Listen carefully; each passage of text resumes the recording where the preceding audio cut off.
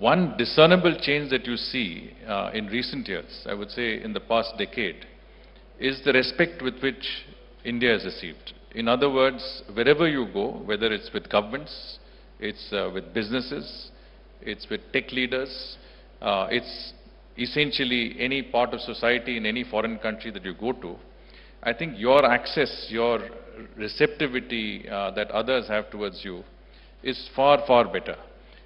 Indians today, I think, are far more respected in every part of the world than we were 10 years ago.